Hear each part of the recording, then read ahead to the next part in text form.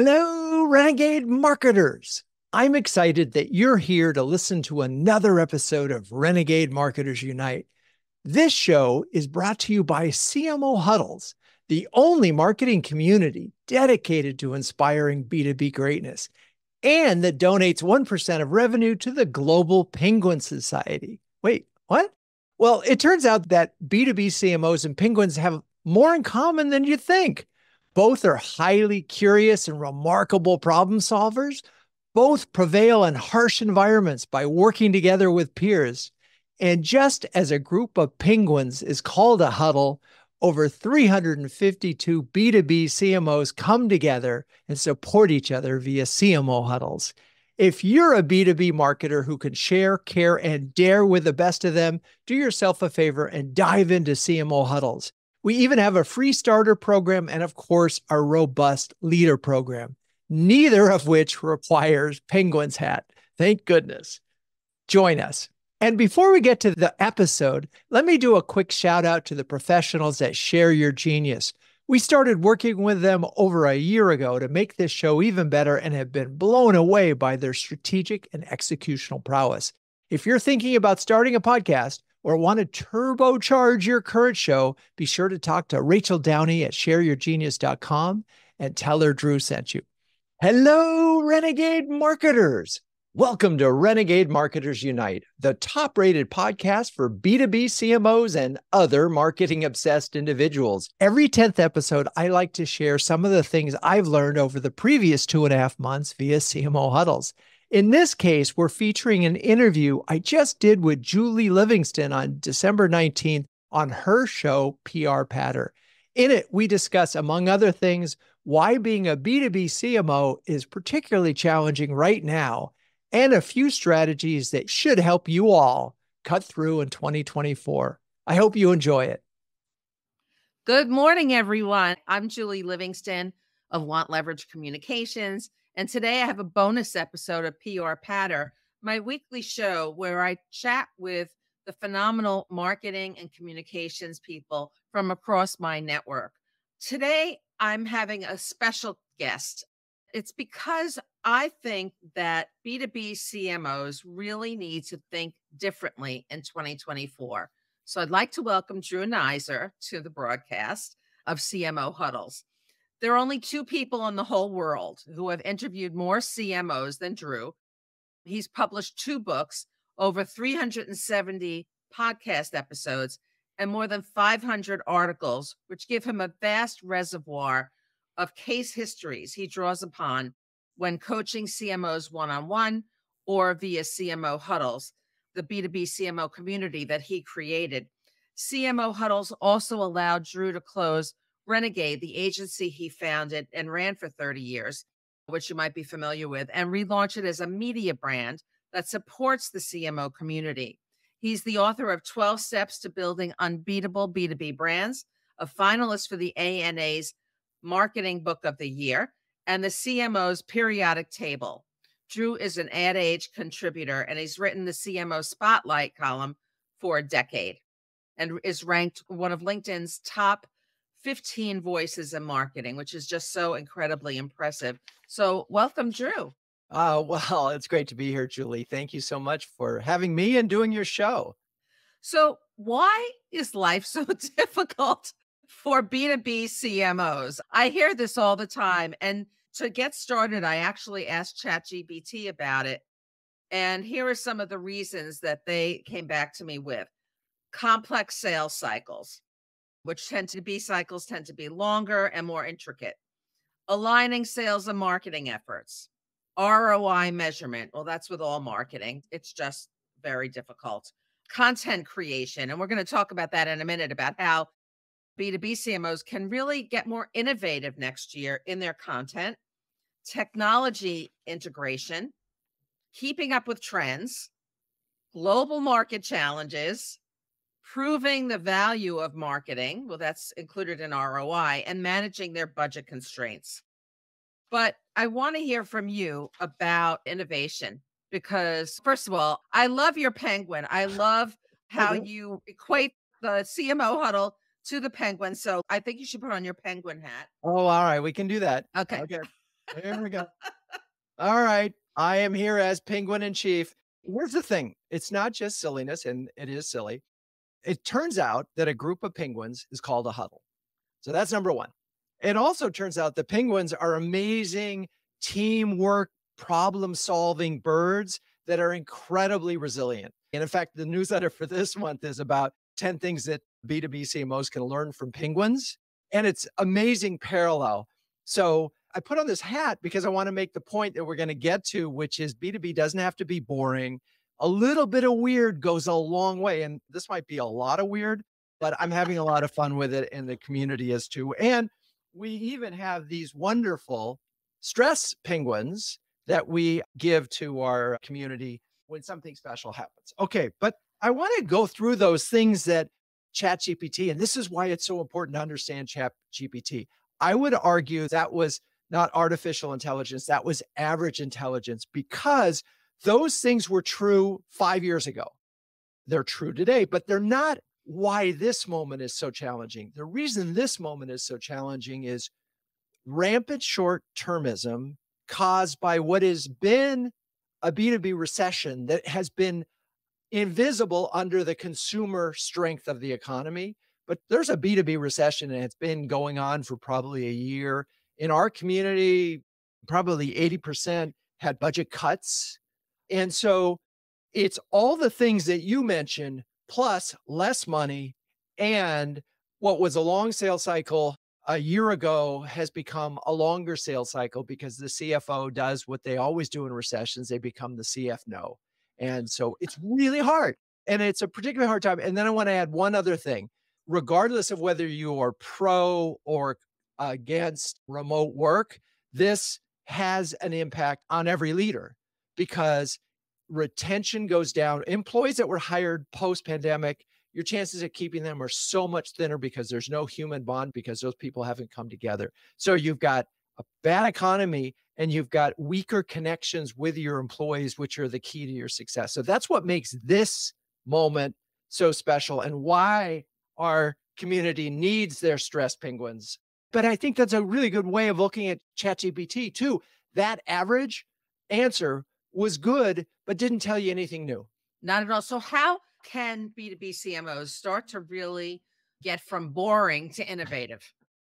So first, it's a recognition that there's an epic battle, and there always has been, for mind space. That's what we're trying to do as marketers. Get locked in, stand for something. You need some real estate in the brain. And I mean, you can bludgeon someone, spend $1 billion and say 15 minutes will save you 15%. That's a very rational thing, but you need $1 billion to get that message through to people, right, and repeat it. B2B marketers are notoriously underspent on a percentage basis relative to B2C brands. So for them, they actually, in my mind, need to be more creative than less in order to own some real estate. And here's some math from the B2B Marketing Institute. If you look at B2B creative, and I think this runs on LinkedIn, 80% ranks a 1 out of 5. Though it's a joke, but if you get to 2, you're in the top 20%, which is crazy. If you're a really good targeter and you have a very good, concise, non-creative, rational message, you could be okay if you spend more. Creativity accounts for about 47%, I think, roughly, of effectiveness. So again, a little creative in B2B goes a long way. And what I find is every time someone says, hey, give me an example of a great B2B brand that is really killing it on a creative basis, it's hard because CMOs turn over too quickly. They change campaigns all the time. They don't stay with a single idea that is at its core, that is not even necessarily product dependent. And so they just forget the basics. And, you know, it's funny. I have a friend runs this company, Case Paper. We worked with them. This when I still had an agency. And this was a brand that was all about customer service. So the big brand idea was on the case. And that became a rallying cry for employees. They had to deliver on it. It was a proof point. We broke it down.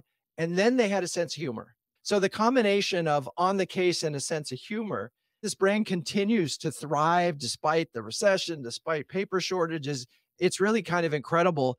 Where it shows up And it's funny because I was talking to the president the other day, and they put a little humor in their recruiting ads. Oh my And God, that changes the whole game, right? it's the whole People, game. they want to be happier at work and life. So why Right. wouldn't they want to work for a company like that? So companies think about, okay, well, we shouldn't be boring in our employee ads, but how could you even think about being boring in anything that you do? If something's boring and doesn't get our attention, we move on. And so if you want to own something, you need to be simple, clever, and consistent. Absolutely. Talk more about the changing role of salespeople, because I think this is also really interesting. Yeah. So this is something that I've been really watching very carefully because the good news is that marketing, the folks in our community at least, work really closely with their sales counterparts. They present together. They don't allow this separation. Their decks are the same decks. There's an interconnectivity. When it's really working well, someone from marketing is sitting in on the sales meeting, someone from sales is sitting in on the marketing meeting, and they're in lockstep because the old notion of a handoff where it goes from a lead to sales to qualify it, that's done because everybody at the end of the day gets rewarded for revenue. And so that's the good news in terms of where this is going. The bad news is in some sales journeys, I was talking to one, there were 130 touch points between first coming onto the website and closing the deal. 100 of those were marketing. I think less than 10 of those were actually the lead salesperson talking and negotiating the deal. And so my question is really, can we rethink about sales so that, you and I have an issue or we're going to buy a thing. We want to talk to a product expert. We don't want to feel like we're being sold. Right. We want to talk to a product expert. Yeah. So what I would love to see, and there are a few companies experimenting with this, is what if every salesperson was no longer a salesperson, but was really a product expert? And to some extent, Julie, you see this in SaaS organizations where they have customer success managers.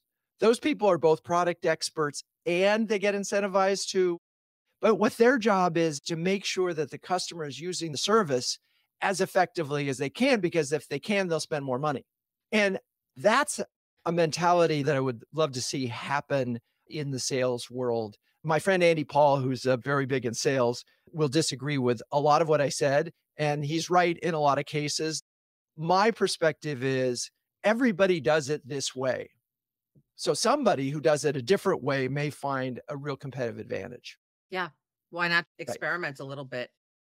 Talk a little bit about budgeting and reallocating budgeting towards program spend. So this is something that I noticed about a year and a half ago. We had a series of huddles on just this concept of budgeting. And one of the questions that I would ask is talk about your overall allocation in 3 buckets: people, programs, and technology. And there was a lot of ranges, but it would average out that people would be about 50%, programs would be about 40%, and technology was creeping from 10, sometimes all the way up to 20%.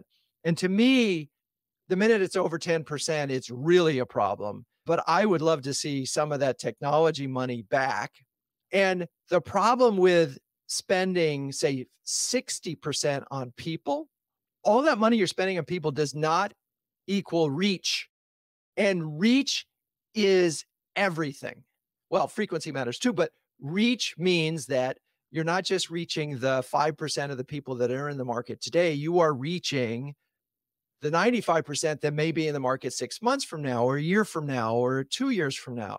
So I think the opportunity is to say, you know what, we could be a little more efficient with our people. Generative AI will help that. Let's put 40% of our dollars in people, 55% of our dollars in programs. So now look at, we just took program dollars from 40 to 55%, and we reduced tech to 5%. The rationale for that? Most of the technology in the tech stack is underused because they don't have enough people to use it. And so it's a catch-22. Well, and also it's heavily weighted, if we just differentiate between demand creation, which is the whole market, and demand capture, which is the 5% that are in the market at any given time. The tech stack is all about demand capture. So you're focusing on just a tiny bit of your business opportunity. It makes sense. There's just so much great technology out there. And the minute we start talking about, oh, that's cool, and it's shiny, oh, we could get that. But it's incrementalism. It's like, oh, we could get a 0.001% improvement on click-throughs here. Yeah, it may not be worth it. I think it's definitely worth reevaluating the kind of technology you're spending money on for sure. What about this idea of a 3-year plan? I mean, that's something you really don't hear about a lot. Well, and again, this goes back to your first question about trends and why it's so difficult. I don't ever remember a period of short-termism. I think it's the new epidemic. And part of it is the cost of money. So VCs, PE firms really pulled back and said, okay, marketing, you used to get X percent, now you get X percent minus 50%. So you're going to do more with less, and you're just going to focus on demand capture. And here's the interesting part. And this is great when you talk to a CMO who's been in their position for 4 years because they have this data and they know how to use it. So the pandemic began March 2020, right? By April 2020, a lot of companies in B2B had cut their budgets in half just because half of it was going to events. They couldn't do events anyway. So they just gave it all back. And what they can look at now is they can look at the data 6 months to 12 months out, and they can look at their pipeline and their closes, and they can see there was a huge dip because we stopped investing. People stopped learning about us. Our reach went way down. We weren't doing these events, and events are really good both for demand capture and demand creation. There's data that shows what happens when you cut your budget, when you think short term. It's there in almost every company. And I was talking to a CMO who was there and did it. And recently they were in a budget meeting and the CFO said, okay, I want you to give back 15%. And the CEO said, don't you remember what happened? And stopped it. And so this CMO got to keep it. That's the rare situation. Yeah.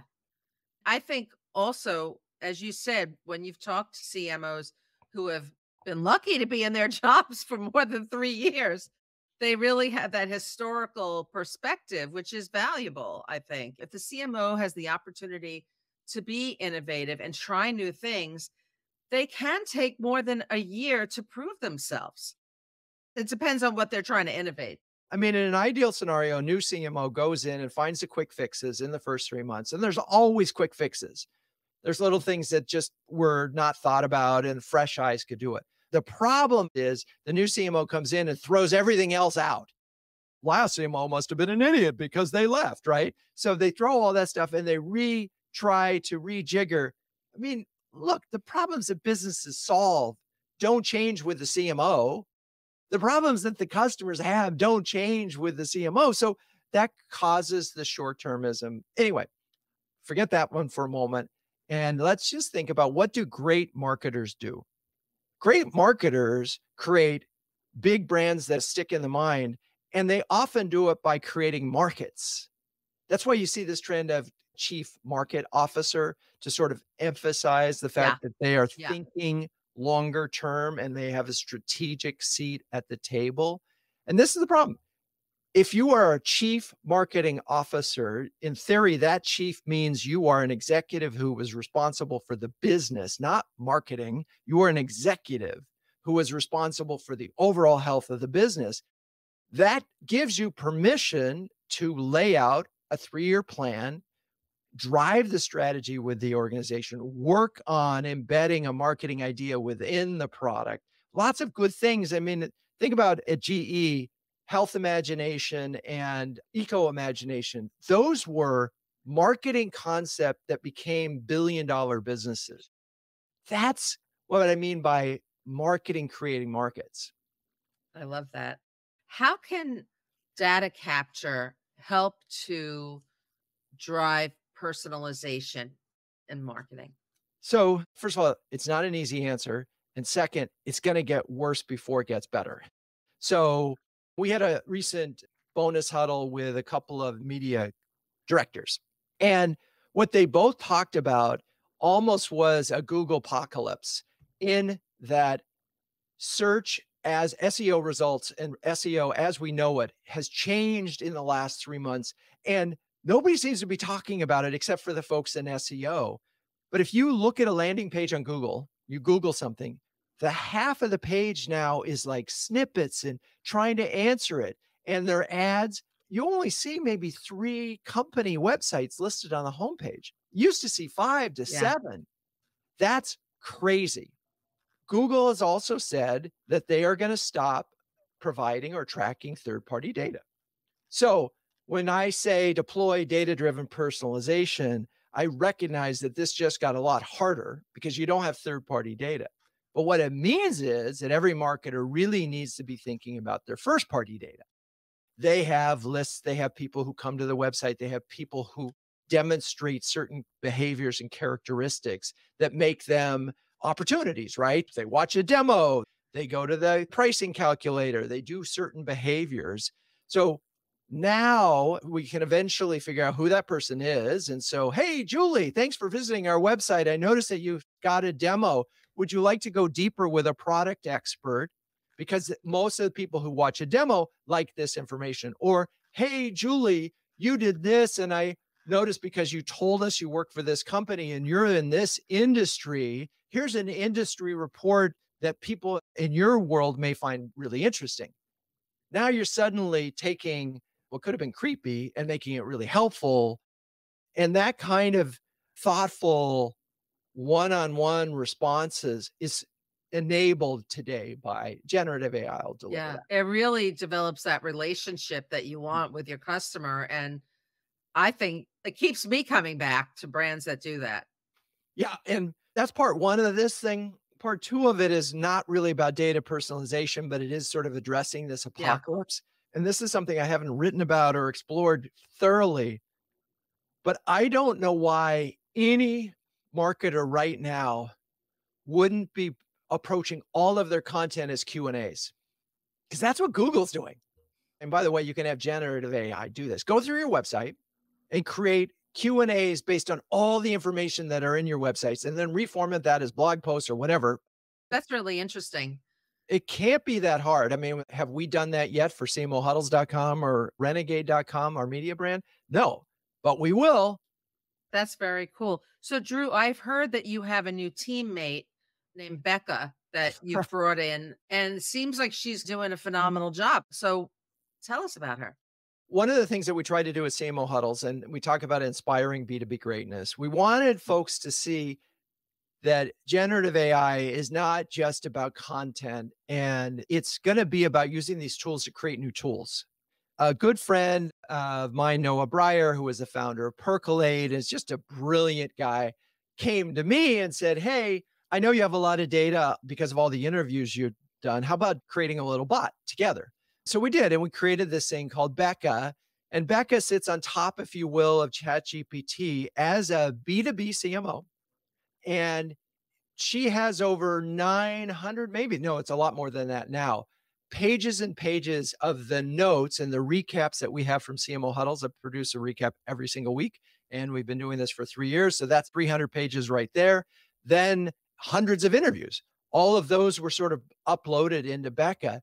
So now if you ask Becca a question about B2B marketing, she's much more likely to give you a very specific real-time answer with quotes from CMOs, with a lot more granularity and specificity. So it was really just a way of demonstrating for helping CMOs, because we don't have it on the website. You can find it. I talk about it occasionally, and I use it all the time. It's so fun. So, just to close things out today, we talked about your new teammate, Becca, but the human people on your team, why should you invest in them? This is sort of like, duh. Yeah, it is kind of a duh thing, but many of us have remote teams. CMO Huddles is 100% remote, but we started that way and it's all good. But if you had employees who were in the office and then are remote, there's a disconnect that is much stronger than you think. And so employees are your best advocates. We know how they can do social amplification. We know what it means when an employee wants to wear the brand. It's just a whole different thing. So this is a hard time mentally for a lot of people. It's been very stressful in the globe and everything else. So really thinking about employees' purpose. We did a recording yesterday with Jen Lim, who wrote the book Beyond Happiness and also co-wrote Delivering Happiness, and really talked about helping employees find their own purpose and then aligning it with the organization as a way of getting them. And then there are all sorts of other things that you can do to bond with employees. But probably the most and simplest thing is get together with them like every quarter. Yeah. And even if you are a fully remote company, you could schedule virtual coffees and engaging in events and things where people can get to know each other more so that you create this sense of belonging and a sense of community. I've just found that it really powers people up and they just want to give more. They want to be there. Yeah, I agree. I mean, employees want to connect with a company. I mean, they're spending a lot of time. They want to feel like their life has meaning and they want to contribute and all of these things. And it's funny because Julie, we've been doing the coffee thing. And I feel like now the conversations are too superficial and you need to find a way to make them more meaningful, that the same way you would if you got into a bar and say, what's really happening in your life? What are you doing? What are you thinking about? And so I think some of these exercises that you can do in the purpose area would go a lot farther, and they can be fun. They don't have to be really heavy, but just help people bond, because you tend to work at companies and stay at companies because you like the people. And also, if you allow people to keep learning and growing, they're going to want to hang out. They're going to want to stay. That's a It's great true. thing. It's true. Yeah. We're in the adaptive age and it's all about curiosity. And this is where I think CMOs really can take the lead. And I know that in our community, several of them do some really fun things about the way they share. Hey, I just learned this yesterday.